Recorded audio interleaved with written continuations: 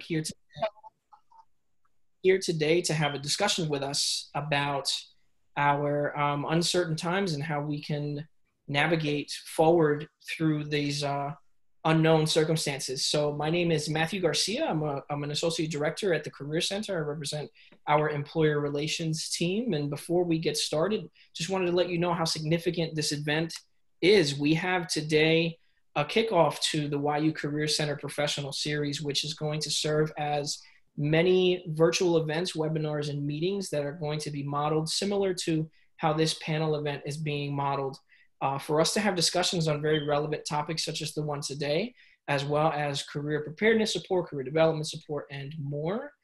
So you all are very fortunate to be a part of this as participants who will have the opportunity to, once we get our panel discussion wrapped up over the next 30 to about 45 minutes, to leave some room for there to be a bit of a floor for Q&A via the chat. So without further ado, what I would like for our panelists to do is kind of do a non-traditional introduction. What I'd like to know first from you all is where each of you were when this had all began for you, and your perspective on how your role has changed or remains similar over the past few weeks to months that we've all been experiencing the pandemic and relative to your industries and your fields. So anyone can kind of jump in and introduce themselves to talk about that perspective. Hey, this is Jason, and I'm going first. So hi everyone, it's great to be here and to speak with you. My name is Jason Jacobs. I serve as the Director of Digital Partnerships at an ad tech company called Place Exchange. In response to Matthew's question, thinking about when this whole thing began, even the weeks leading up to the current situation, there was a vibe in the office that it was almost a matter of time until the situation would affect us here in the United States, in New York specifically, and how it would impact people personally and professionally. And I knew that there was a point in time when the office would probably be closed, people would be working remotely, schools would be closed, people would be taking care of their children at home, and it would impact how people work. A lot of my role specifically is meeting with external partners. It's a business development and sales role that I'm in. So a lot of my role is very much external facing. I don't have the ability to meet with people, certainly face to face. I don't have the ability to even network with people the way that I used to. I'm finding are much less accessible. There are some folks who have more time on their hands, but in general, I'm finding that people are caught up in other responsibilities, whether it's taking care of their children, family members. People are not 100% focused on their job. So for me, it's impacted my own schedule pretty significantly. And we're counting down the days very carefully until things are back to normal again, hopefully soon. Okay, thank you, sir. Appreciate it. Man, I'll jump in. Barry Diner, an emergency physician here in Houston, Texas. I'm a Yeshiva College graduate in 1990, so I'm aging myself if anyone wants to sit there and figure out how old I am. I'm 52. I'll just solve the problem. Interesting to hear the other panelists talk, but my role actually as an emergency physician actually hasn't changed much at all. I do several different things. I do emergency medicine, I do hospice and palliative care, and I do a lot of telehealth. So actually my role in the emergency department hasn't changed much here in Houston, other than we've done a lot of work in preparation for a spike in patients. So there's been a lot of conference calls, a lot of webinars, a lot of continuing medical education that we've had to get up to snuff on as an emergency physician. But I've been doing telehealth now for close to 10 years. I think when at its infancy, about a decade ago. So my practice really hasn't changed much. And the roles, I do some entrepreneurial work as well in the telehealth space. And that actually hasn't changed either. If anything, that's taken up a little bit more of my time recently, because there's been this push now for telehealth across all different venues in healthcare. But in emergency medicine, thank God in hospice and palliative care, which I've been pushing for years, but we needed a pandemic to affect the entire world in order to move forward with that. And so it's been interesting. Just I tell people, I said, I go to work every day. Most people stay home. I get to leave my house. I don't know if my family's so thrilled about that. I do change when I get home. I have to strip down in the laundry room, and then I go immediately to the shower. So I think that that part of my life has changed, because usually I get home and I do whatever, but now I have to go immediately to the laundry room. I strip down, I have a towel in there, and then I go take a shower right away, so that I try not to like infect the rest of my family, which thank God everyone has been well. Excellent. Thank you for sharing that. I really appreciate it. I guess I'll go. I'm a Yeshiva College graduate in 1993, and I know how old you are now. Right. I did the math on YouTube. So I'm a house flipper in Long Island, New York. I live in Lawrence, and I flip houses throughout Long Island. And this shutdown, the stay-at-home order, has really put a dent in my business on two ends. First of all, I was constantly marketing for people looking to sell their house, and because the governor declared a state of emergency, it became illegal to call people or text them. So we had to change our marketing and do very little marketing, because when we did market in the beginning of it, people really weren't interested. People are obviously scared for their health and not interested in selling their homes right now. But on the sales side, I have 10 properties. I had 9 properties in contract for sale, and it's very hard to get things closed now because all the municipalities are closed, the courts are closed. So I have 2 properties where I need somebody from the surrogates court. The surrogates court's not providing anything. I need tax contingencies from municipalities. I can't get them. So everything's really slowed down a lot. There are deals closing, but it's very, very hard. And we had a couple of buyers who lost their jobs due to COVID-19. So they fell out, and we had to find a new buyer. So it's really had a big effect on my business. It slowed things down, but I am hopeful that when it ends, it should be a good situation, because I think there's going to be a lot more people selling their home in the area. All right, thank you for sharing. Hi, my name is Avi Person. I graduated from YU about 6 years ago. I moved out to the West Coast since then. I'm living now in California, and I'm working for Facebook as a internal solutions engineer. When this situation hit, it was a very tough time, specifically for our teams, because they weren't really prepared for this type of thing. Even though, we're an engineering company, a software company, there's only so much preparation you can do to plan for something like this. And, during these unprecedented times, I think there's really 2 pieces to the work that we're doing. On one side, we're actually pushing a lot more features, and we're innovating at a very fast rate, just because there's a lot of need to help people stay connected throughout the world, right? Like during this time when you don't have that physical connection with people, you kind of need better ways to keep in touch with people, whether it be through Facebook or Instagram or any of our other apps. And so, there's a lot of work being done there.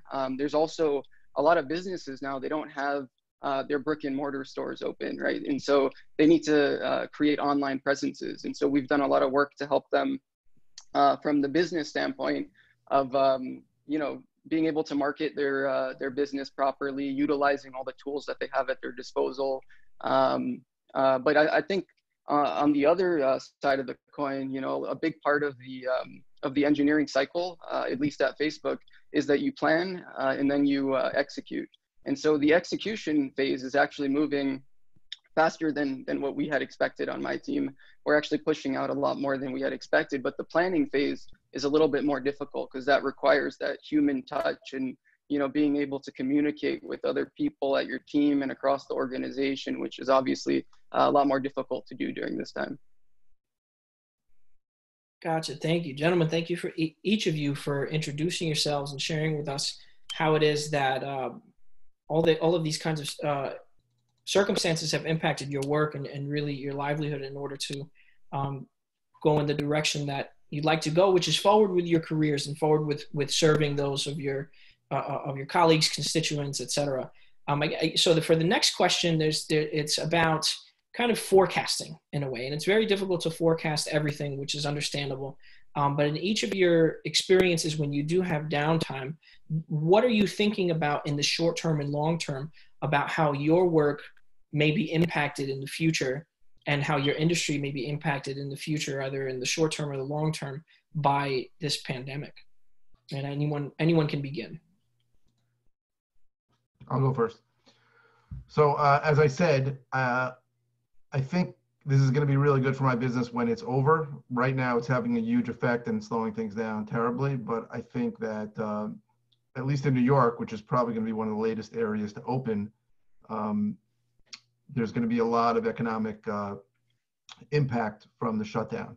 And I think there's going to be a lot of people who are looking to sell their homes and who are willing to sell them at a discount so I can buy them. So I think it'll be very good. We just need to get to a point where I'm physically able to get to closings where attorneys, municipalities, title companies, and courts are open. So I think it's going to be great for me in the future. And what I've been doing during this downtime is I'm working on expanding to other markets in the country. So a couple of Midwestern cities where they don't feel the same impact that they do here. Here, people are genuinely scared for their lives. I think in other parts of the country, real estate is still going on. So I've expanded, actually built an education product to teach other people to do what I do, and trying to sell that just as another stream of income. So I've tried to use this downtime to help my business going forward. Gotcha. Thank you, sir. Appreciate it. Welcome. I think that I'll go next. I think that healthcare is going to be very different, I think, moving forward. I think that this has exposed the United States to a lot of problems that we have in healthcare system. I'm originally Canadian. I think that we're going to be looking very much at a single payer system or some type of national healthcare system, because the system fell apart and is falling apart, specifically in New York, and the rest of the country doesn't seem to be helping. Some cities in the Midwest and the South, like New Orleans, all of these, some certainly have really been hit hard from a healthcare perspective. And I think we're going to see some changes. I don't know, most people don't really realize this, but outside of the New York and maybe Detroit and New Orleans, healthcare has been decimated across the country. Our volumes are down 30, 40, even 50% in most hospitals. Revenue hasn't been come in. Emergency physicians, even though we're quote unquote on the front lines, have taken almost a 30% financial hit across the board, even though we're expected to show up to work every day. Healthcare in America is owned mostly by large corporations that have taken on a huge amount of debt in order to grow, which are owned by a lot of venture capitals. KKK, for example, owns one of the largest emergency medicine groups. They have debt to pay, and the only way that they can pay that debt moving forward is by cutting physician salaries. So I think that we're going to see there's going to be some type of swing in healthcare. I can't imagine it doesn't. The other part of it, I think that you're also going to see, we're going to move technology from a telehealth perspective, I think ahead like 10 years. Like, it's really going to move quickly. I'm not so sure that the steps that the government has taken to implement telehealth across the country, that they're going to actually be able to pull back so easily on a lot of the immediate changes they made to legislation. So I think that if people are looking for a healthcare play, I think it's in the telehealth perspective. I'm not so sure that I would get into the hospital play of healthcare, because I think that that's going to be really rough moving forward. Just to give you an example, Texas Children's, which is the largest pediatric healthcare provider in the world, probably, but for sure in the United States, is expecting to lose $400 million in this quarter, which is a huge number. So, everyone's being asked to chip in for that, to that downside, along with other industries, but healthcare affects everybody. The insurance companies are going to be the ones that run away with a huge amount of upside in the next couple of quarters, where they keep on getting premiums from patients, but they're not paying it out because people aren't going to hospitals and they're not getting any elective care. Gotcha. Thank you, sir. Appreciate it. Hey, this is Jason. Happy to go next. For my current role, and I've worked in digital advertising for 10 plus years or so now, and I've worked in a number of different digital areas and digital channels. Currently, right now, my company that I work for, called Place Exchange, is focused on what's called the out-of-home space. And what out of home means is basically any advertising that wouldn't be in the walls of your home. So everything from billboards, like something in Times Square, or billboards on the side of highways, billboards in transit authorities, kiosks in stores, in gyms and college campuses, really any out of home digital screen. Essentially, what we provide is a technology that allows advertisers to buy that media in more of an automated real-time fashion, the same way they're buying that media online on the web or in mobile apps or things like that. So we're able to provide that technology, and out of home was slated to grow at a tremendously high rate in 2020 and expected to grow even more in 2021. However, with the whole coronavirus COVID-19 situation, people aren't going out of home, right? People are staying in their homes more and more. So many advertisers who would have allocated part of their marketing budget, and we're talking, tens or hundreds of millions of dollars to the out of home space, are reallocating that or just pulling it back and saving that money entirely. So it took a tremendous impact on our business. For the second quarter of the year, which we're in right now, across the board, they cut our salaries by 20%. And our CEO sat with us and said, what if we didn't bring in any revenue for the entire quarter? Basically a worst case scenario where basically $0 were to come in for the next 3 months. How would we survive going forward after that? And we were able to take that 20% of salaries, and that would get us through 1 quarter without any revenue. But what happens if this goes into the third quarter and the fourth quarter? At some point, the company has to find other ways of saving money. Looking at how do we cut expenses from our utilities, from the rent that we're paying for the office, things like that. There's other, basically counting every single dollar in order to make sure we can sustain ourselves. Many companies that have a lot of debt are the ones that are going to struggle the most and have to take more immediate action. Companies that don't have as much debt but rely on incoming revenue to pay bills could last a little bit longer, but at some point it catches up to them as well. So just in sum, so in our field, this hit us pretty significantly. In many other areas, though, of digital advertising, for example, connected TV. So those of you who watch Hulu, if you watch the ad-supported version of Hulu, things like that are seeing an increase in marketing dollars. They're very strong because people are home. They're just watching TV. In many cases, there's 30 plus million people who are not even working or unemployed now, who are probably spending a lot of time just trying to pass the time being stuck at home. So there are certain areas within advertising and marketing that are seeing a tremendous increase, but then other areas like out of home that are really being hit hard. Yeah. Yeah, I think as an engineer, in my role, we're actually quite fortunate in the sense that the current situation, I don't see that it has changed much in terms of my day-to-day, and I don't see that it will change it much, just because when you work at like Facebook, which is like a global company, a large percentage of your time is actually not spent communicating with people in person. I communicate with people all across the world. In different offices throughout our country and in other places as well. And so we already have a lot of the tools that would be necessary to make that communication efficient and work. So I guess from a day-to-day perspective, not much has changed in terms of like what I'm doing every day and what kind of things I'm focusing on. A couple of the changes that have happened are in terms of the road mapping and priorities, right? Because this has impacted the business at a very high level. And so that starts to trickle down to all the various teams in terms of like, what are they working on? So, we had to reevaluate all the priorities that we had to deliver for this half and change them accordingly to ensure that we're keeping up with the business's needs. And that often requires us to work a little bit more to ensure that we're able to develop and push out that code and ensure that we have communication with all of the proper partners. But in terms of the actual work that we're doing, I feel like we were positioned in a pretty good place to be able to do that work remotely. So. Awesome. Thank you each for sharing. And so what we're hearing, everybody who's in attendance, is there's a lot of ways that industries and fields have been impacted similarly and differently.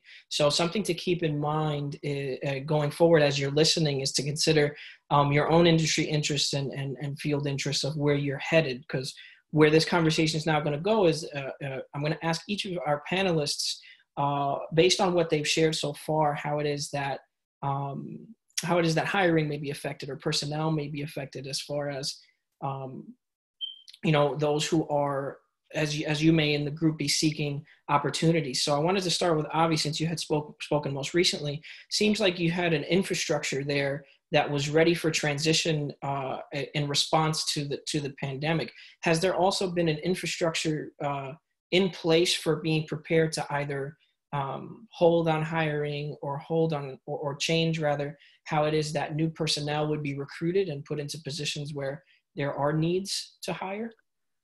Yeah, exactly. So I wouldn't say that there's any holds on hiring. In fact, we're actually aggressively hiring in specific areas.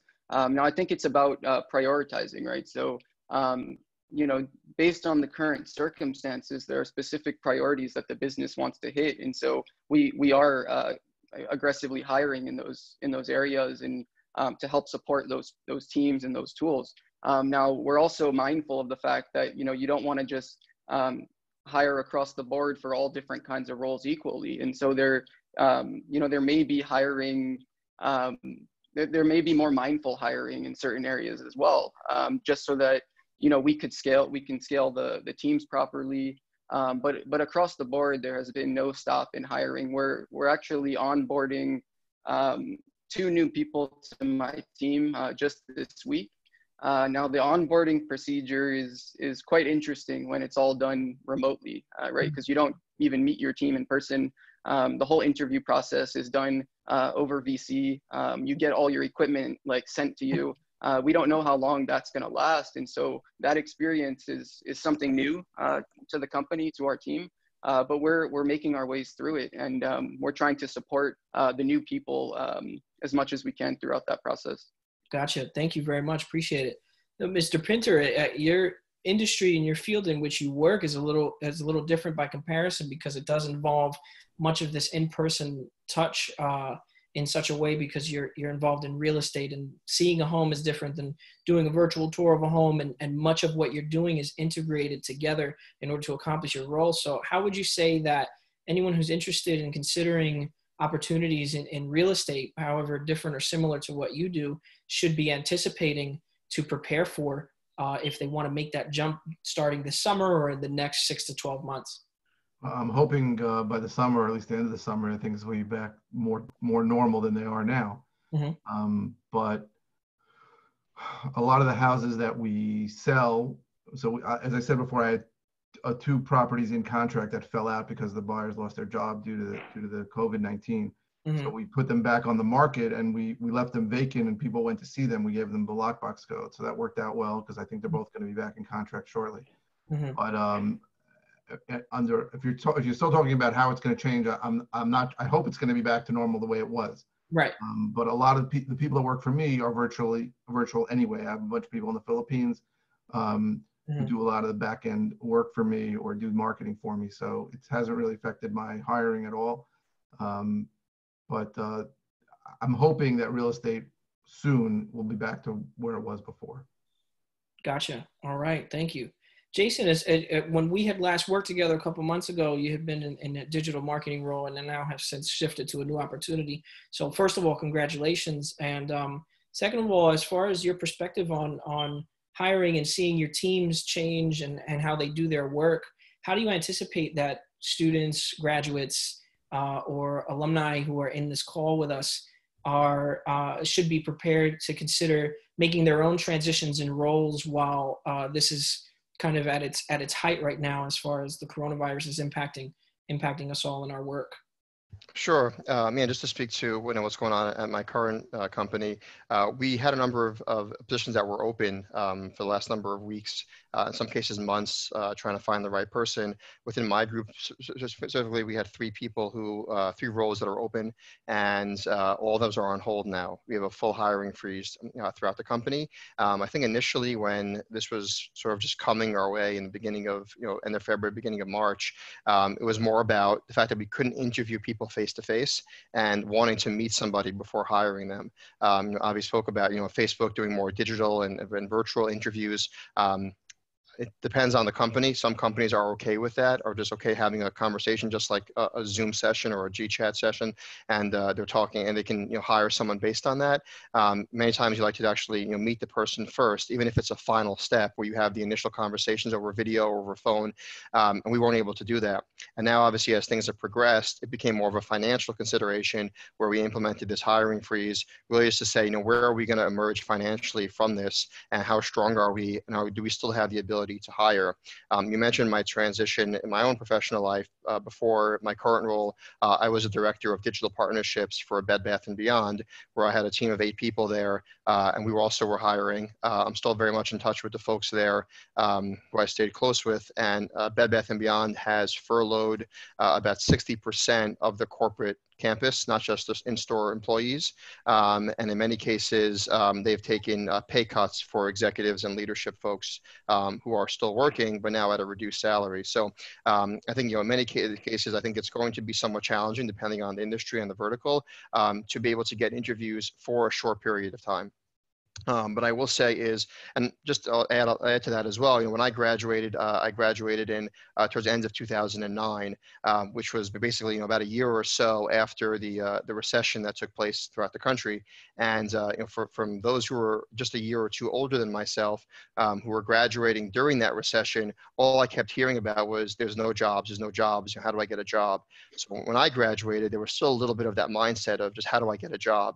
And I think for those graduating now, at the end of this year, specifically, you'll probably have some of those same challenges, which is companies who are reluctant to hire just until they figure things out.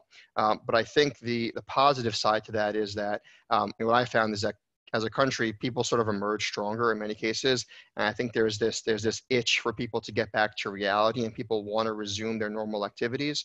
So while there may be companies that are permanently affected by this, some companies that have to shut their doors, some companies that have to eliminate hiring for a lengthy period of time, I think after a few months, whenever this period ends, whether it's in a few weeks or a few months, when we do finally open things up again and companies do that reassessment of where they are, they'll say, okay, what roles can we hire for? Kind of like what Avi was talking about, what role, we don't want to hire for everything. We want to be a little more specific, but there will become roles and opportunities that are available. So my recommendation for those who are looking for jobs now is, number one, just sort of continue pushing ahead.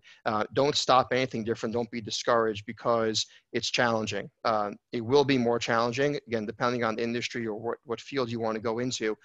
Don't be discouraged by that because the opportunities will come back again. So if you don't hear back from a company for a few weeks or even a few months, there's a chance that comes back again at some point when the company says, okay, let's look through the applicants. Now we're ready to actually hire somebody for that. So don't be discouraged by that. The second thing I would say, though, is continue to improve on skills that could be useful. So if you are graduating and you're not in school and you don't have any plans for the summer, or you find yourself with more free time, find a skill that could be useful, whether it's useful on your resume that makes you more of an attractive hire, or a skill that can give you something to work on. So one thing that I've done in my career, unrelated to any job that I've ever had, has been web design. I've always done web projects on the side, outside of my professional work, for small and medium-sized businesses. And that's been, something I actually took a web design class when I was in YU. And I thought that's probably my most valuable class that I took because it gave me a skill that I could apply outside of what I do, even when I have that downtime. So I think that's the second thing you can do is try to pick up a skill. It could be web design. It could be learning how to be a photographer. It could be learning a second language. It could be anything that could give you something, again, whether it's related to the field or not. And the third thing I would say is continue to work on your online sort of presence, your resume presence. Whether it's LinkedIn, Indeed, other job sites. The company that I'm at right now, and I've been with 5 different companies at this point, this is the first job that I've had that I actively applied and I got the job. The 4 companies before this, I've been fortunate enough that had somebody found me on a job site. My first job ever was from Career Builder. And then since then, it's all been from LinkedIn. So I find that if you can perfect that LinkedIn presence and make yourself as marketable as possible, checking off all the boxes. When you look at jobs on LinkedIn, quite often they tell you what skills are required for that. See if you can add those keywords, those skills within your resume. If you don't have the ability to add them, see what you can learn in order to be able to do so. So spend a lot of time there. And then at some point, you may find that somebody finds you, the right job finds you rather than you finding that right job. All right, sir. Thank you very much for sharing the information. And we're going to get back to that topic of what candidates can do when they are job seekers, when they're seeking internships, and just overall information. But before we do, I wanted to give the floor to Barry. Now, Barry's multifaceted career in a way where he stands now with several different hats, working in telemedicine, working in education, and working in clinical medicine. So Barry, if you could share with all of those things in mind, how might students or graduates who are pre-med and going to medical school, how should they best prepare themselves to anticipate for what kind of market is out there to get into medicine? And should they be considering having many different hats at one point in their career, or specializing when it comes to being prepared for crisis response in this kind of manner? Sure. So it's an interesting question from a healthcare perspective, just very different than, from the other people that are on the panel, I suspect, is that, we go through it, we have a lot of schools. So first of all, I could tell you that I love being a physician, and anyone who's on the call of the students that want to be a physician, it's a great job, despite what you hear from a lot of other people. I like what I do. It's a lot of work, but it's very gratifying. And I'm not ashamed to say that physicians, for the most part, are compensated fairly well. So from a career path, it has a lot of security associated with it, to boot. The first thing, and I always tell my kids this, and I have a senior graduating from high school, is the most important thing, getting into college, getting into med school, you got to have the grades. So you got to study hard, you got to do well in the MCAT, and you got to do well in college in order to get into med school. And then once you get into med school, then it's about picking the career path that you think might give you the most pleasure and the most satisfaction from a career perspective. I think that people then have to decide where they see themselves. Again, I think it's important, just like if you want to be a pediatrician, you should be a pediatrician. You want to be a neurosurgeon, you should be a neurosurgeon. And you should try to strive for that. Once you get into that specialty and then you graduate the specialty, I would recommend, I think like Jason was saying, is to diversify yourself a little bit. I'm trained as an emergency physician. My specialty and my degree and my in residency was emergency medicine. Once I got into emergency medicine, though, I had the opportunity to get involved with hospice and palliative care, which was just a fluke. And then I was able to grandfather in and board certified in hospice and palliative care. In the meantime, I started getting involved in telemedicine. Again, it was just a colleague who suggested it to me. I got involved in it. It's been a change in my career. I enjoy it a lot. I get to do some of it from home. I do it when I travel. I do it all the time. I'm able to do it again from home, so it allows me to be at home. I happen to be doing it right now as we talk, because I happen to be on call for the fire department here in Houston, because we have a telehealth program that we work with the EMS system. And so it's really, it's a matter of how you want to position yourself. I think like any career, I don't look at it just as my position. I also am part-time faculty at Baylor. I don't just look at my medicine as my treating of patients, which is the most part what I do, but there's also the aspect of the business of medicine. I do some medical legal work as well, which I enjoy, and I don't go after doctors. I work with an attorney for specialists that have issues with actually jails, which is something that I never thought I would do, but it's fun. I actually enjoy it. It's fun. And I met them through the work I do at our school, because I happen to be the president of our school. And I met them through a legal case that we had with the school, and they asked me if I'd do this. And I said, oh yeah, sure. So it's, again, I have a portfolio that's very different than a lot of physicians, but I think that that's the way the future from a doctor's perspective. It can't just be all clinical anymore. Unfortunately, the world has changed, not because of Corona. It changed before that. This has changed it even more. And I think that having that diversification not only lends to satisfaction for my job, but it lends for the ability to, from a Parnassa perspective, it also helps because, again, I don't have all my eggs in one basket. And I think it also, it's like someone mentioned about LinkedIn, it's about networking. It's about turning over. And when anyone says, are you interested in, the first thing that comes out of my mouth is yes. I always say yes to anybody because I'm willing to have a conversation with anyone about anything that has to do with medicine. I'll give you just a fine example. Someone said to me, technology and healthcare. Anyways, I found myself on a conference call with a gentleman who's a Palestinian who lives in Tel Aviv, who deals with, who works with technology and infectious disease. And we had an hour and a half conversation last week, which was extremely interesting. And I'm trying to move forward by networking with this individual to work on something with sexually transmitted diseases and technology, which actually could play into Corona, believe it or not. And it was just because someone had mentioned it to me, and I said, yeah, I'd love to speak to this person. And he's engaging, he's brilliant, he has interesting technology, and it applies to healthcare, which I think can make a huge impact in preventive care, not just in America, but across the world. Thank you, sir. And fascinating perspectives from each of your industries and fields to show our participants who are here today just how much of a fluid kind of adjustment that everybody is making, and how much that has a relationship with how you might navigate it as a candidate, or how might you navigate your path to your career goals. And a big question that I want to ask the panel as well, one of the final questions that I would like to ask is, some of what was brought up are things that you can put in a toolbox as a candidate, right? Some of it is networking, some of it is skill building, whether it's transferable or technical skills. And then there are some that may be unique to each of you that you have used in the past. So what are some tangible things that you might be able to share with our attendees who might feel discouraged in feeling that they may not be able to do some active things for their own career development in order to achieve their career goals? What are some active things that they can have in their toolbox that they can do to stay sharp and stay prepared for opportunities to achieve such career goals in the short term or long term? And any of you can begin and contribute.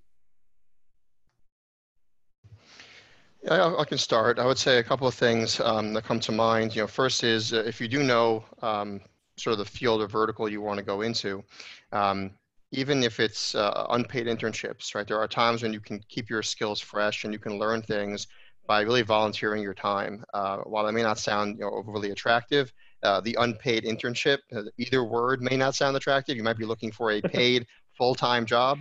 Or very least a paid internship, but there are times when you may not be able to get that, and having that unpaid internship, or even volunteer experience, part-time volunteering for an organization or a business looking for help, can teach you new things and can keep you very fresh in terms of what it is you want to go into. I personally have hired some people like that by posting on LinkedIn, looking for college students or those for 1 to 2 years experience with certain skill sets, whether it's someone as a full-time summer intern or someone as a part-time while they're still in school. And I found some poor candidates, but I found some really good candidates like that. I think that is definitely a great way to do that. I would also say there's a fair amount of learning material online, in many cases for free, where you can access courses and learning material relevant to all different kinds of industries. I know I found a lot on LinkedIn. There are different associations for every industry that put out lots of content.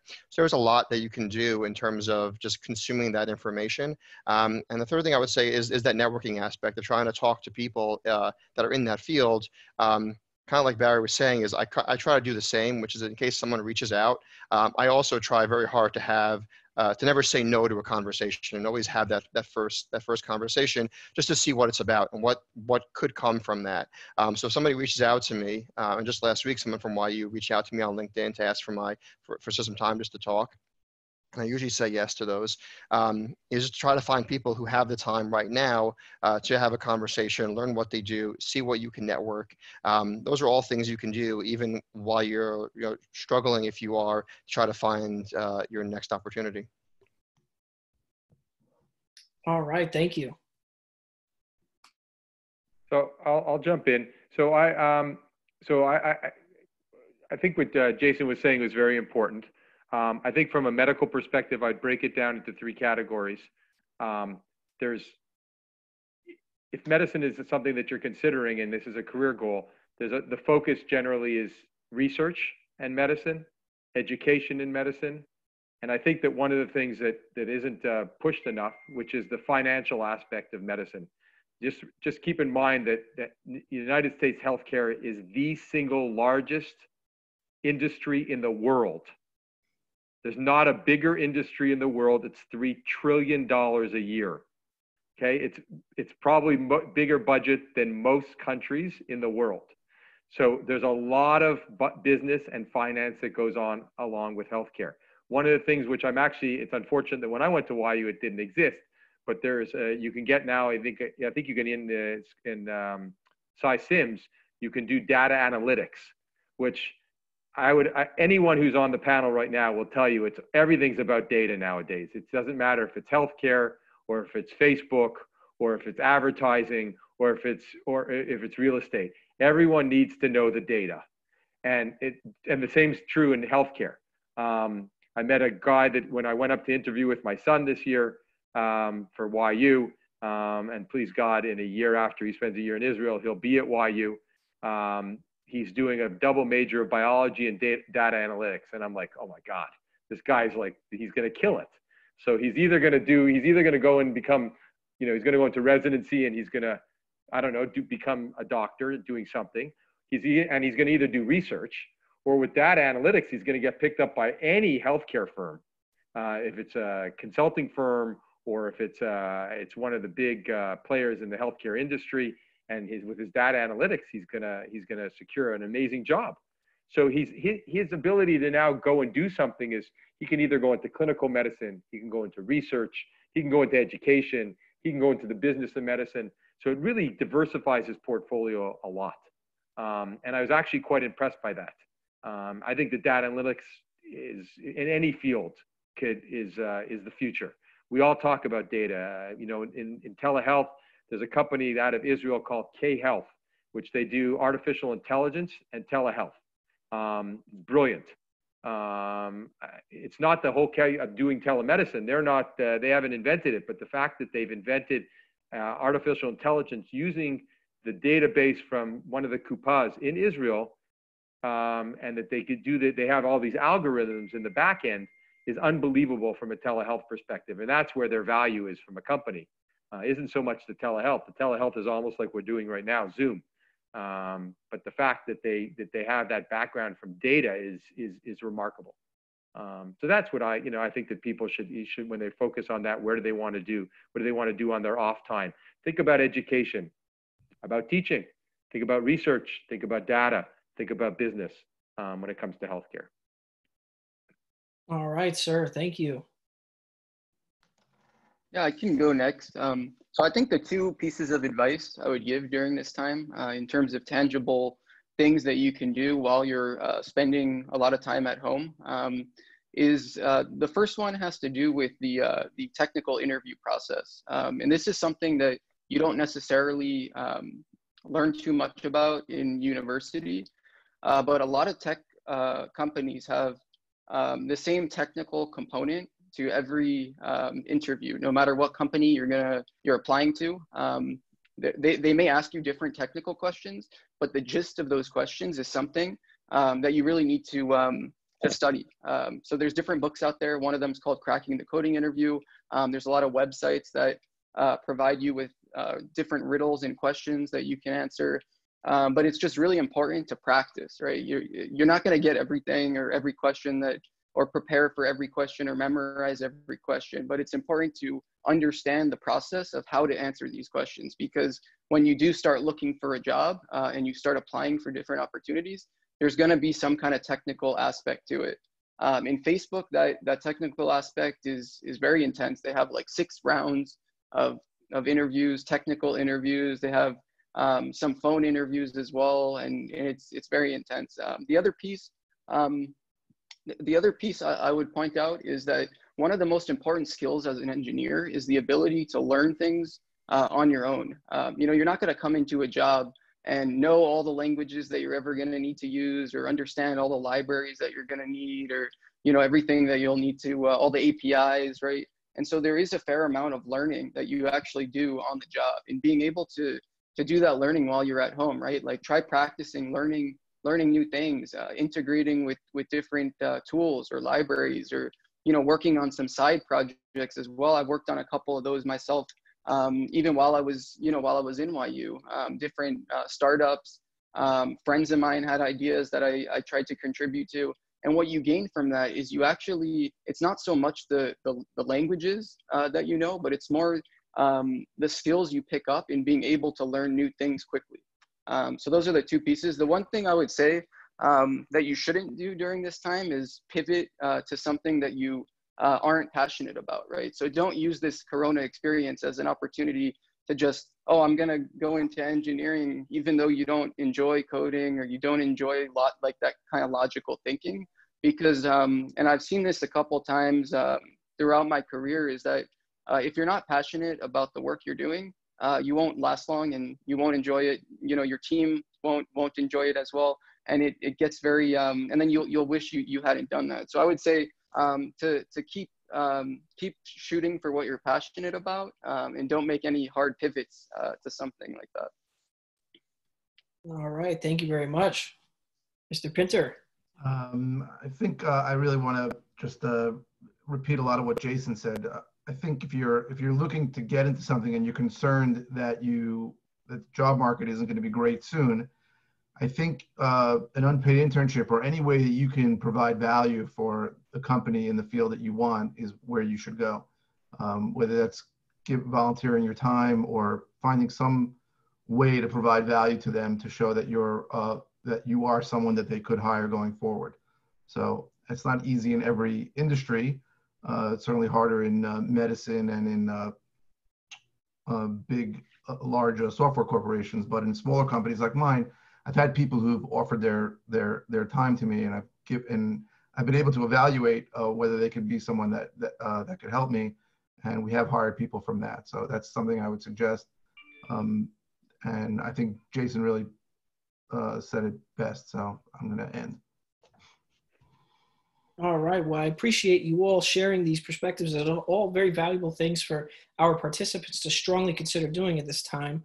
And what I'd like to do is, participants, if you go into the chat, you're going to see a to everyone option. What I'd like for you to do is put in your question instead of general questions for the whole panel, because we are short on time. If you can make your question specific to a panelist, we maybe can do 1 to 2, if not 3 questions. So please type in a question. We're going to give a moment or two so that we could get your question answered.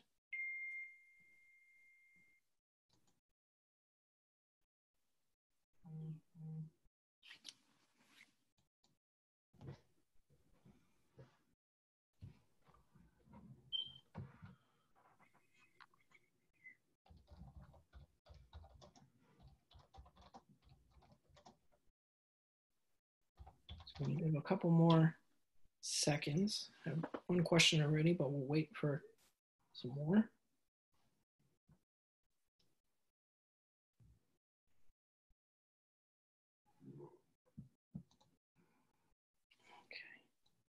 So one question I have was from one of our participants.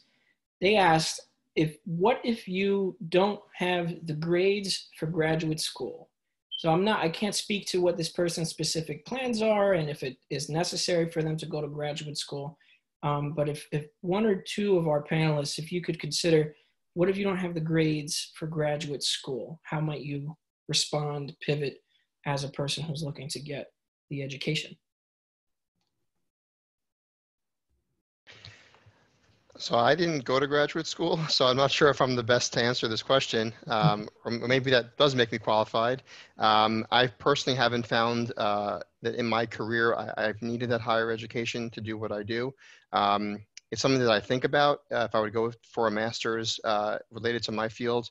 I do think about it quite often. I haven't made that jump yet. Again, I haven't found that it's been necessary or worth the investment. If you think about, in many cases, the programs that have a better reputation often have a cost associated.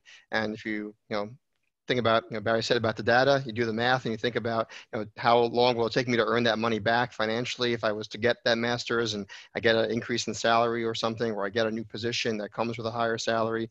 How long does it take you to make back $50,000 or $100,000 in net cash? So for myself, unlike, medicine or other or law where you have no choice but to go to a graduate school for those, I personally haven't found that in my career in the ad tech industry that I've needed that in order to move forward and move up. Thank you, sir.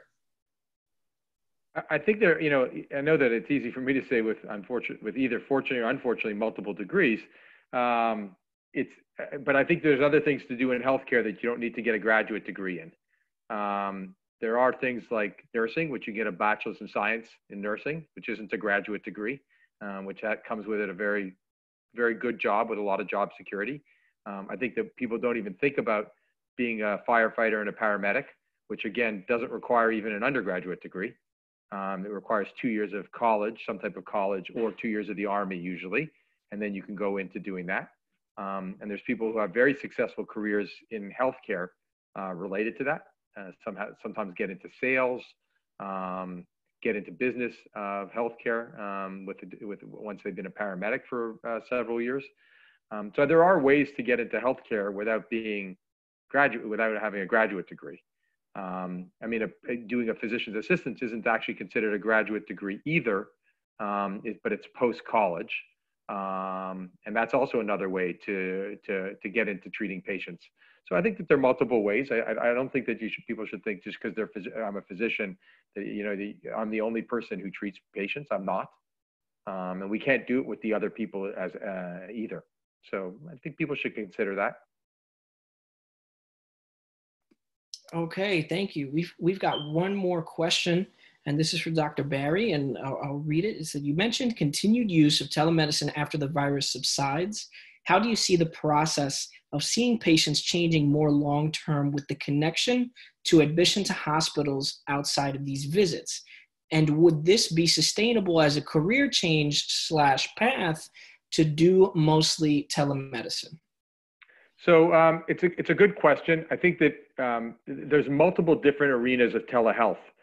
We have telehealth, which we call synchronized. We have asynchronized telehealth. Synchronized telehealth would be the way that I'm talking to you right now. Asynchronized would be more like texting or typing. And so there's different venues associated with. I've worked in the Rolls-Royce where we have stethoscope that I can listen to heart and lungs. We have fiber optic scopes to look into your throat, into your ears, into your skin. So I could do pretty much a full physical exam. And then I do stuff as much as asynchronous, which is texting oriented. So I think that moving forward, I think that the nursing home telehealth, which has taken off a little bit prior to this, is now going to become huge. I think that hospice medicine, which had no telehealth associated, and that was a governmental issue, since most hospice patients are Medicare, will now, I think telehealth will become an inroad to that, which is, again, a huge population in America. We have 1.5 million people on hospice care and growing every day. And nursing homes, I don't have to tell, most people know just by their own families that that's a growing industry with the baby boomers becoming older. And then we're going to do things like preoperative patients are going to be done by telehealth. We even implemented telehealth in the emergency department. So people that we think can be seen in just out of the waiting room, instead of coming into the emergency, being exposed to the entire emergency department, we can do telehealth in that regard. Urgent care and those low-lying fruits of non-urgent, non-emergent care it will continue as it is right now. And then you have the arenas that we consider lifestyle medicine, which again is a different form of medicine. And most people are saying, what is lifestyle medicine? So lifestyle medicine are the Viagra's, Propecia, things to do with hair loss, erectile dysfunction, birth control. All of that is considered lifestyle medicine. And that's also done a lot by telehealth, anonymously, to some degree anonymously, so that people have privacy when it comes to sensitive issues like that. So I think telemedicine is really going everywhere now. We're even starting a program. I'm starting a program with people in Zimbabwe about doing teleradiology, with ultrasound and a company called Butterfly, which is on the cutting edge of artificial intelligence and ultrasonography. And we're looking to do a telehealth program with underserved communities in rural Zimbabwe for prenatal care. So it really goes almost anywhere these days. And, you know, there's remote surgeries and stuff like that, robotics, but I'm not involved in that at all. But that's a whole different form of kind of telehealth. You know, if that person wants to talk offline, I'm happy to talk with them about this to get into a little bit more, because I know the time is a bit of an issue. Dr. Barry, thank you very much. And that's a perfect segue to this next portion of the panel to begin wrap up.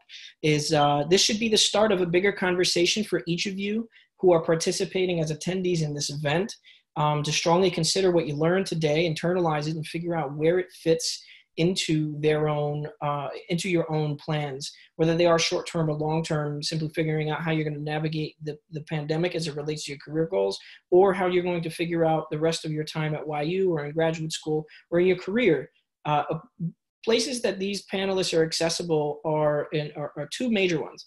One of which is YU MVP, which is designed for undergraduate students to join and contact volunteer mentors such as these gentlemen and many others who are on that network that are waiting to hear from undergraduate students. If you have not joined already, you can join with your mail.yu.edu address, and you can begin to access this network of professionals who many of which are alumni, such as these panelists, who are waiting to hear from you to have conversations like this. It's all virtual, and it's accessible to each of you as undergraduate students. If you are a graduate student or you are a alumni and you're looking for continued support, and this is for everyone, the Career Center is very much open and we're accessible virtually. So we would like you to know very much so that we're waiting to hear from you.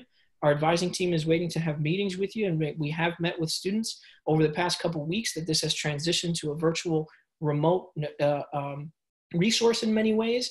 And alumni, if you are in the house today, we have lifetime services for our alumni.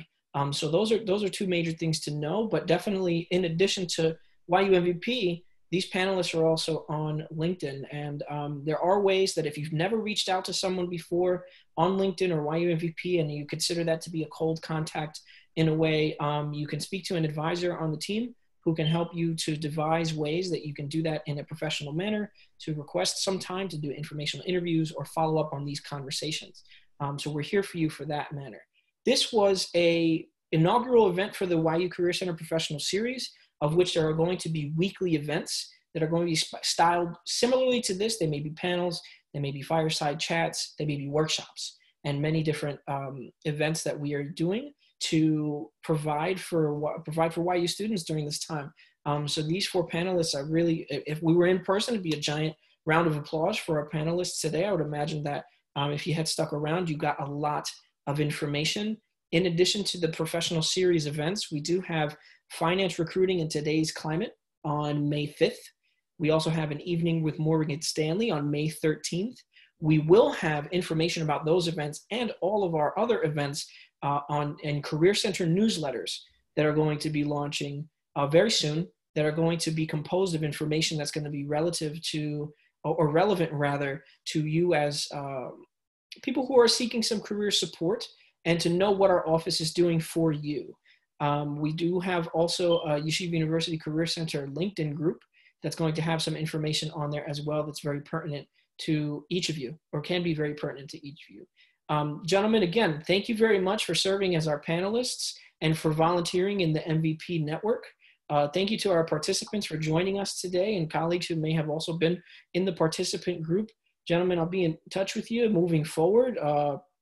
And participants will be in touch with you to ask you how this event was. We'll all be in touch. Big note to everybody: be well, be safe, good health to you all, and we will hopefully cross paths very soon. Hopefully in person to chat about how we can support you. All right. So thanks again, everybody. Really appreciate it. Take care, everyone. Thank you. Take care. Bye-bye.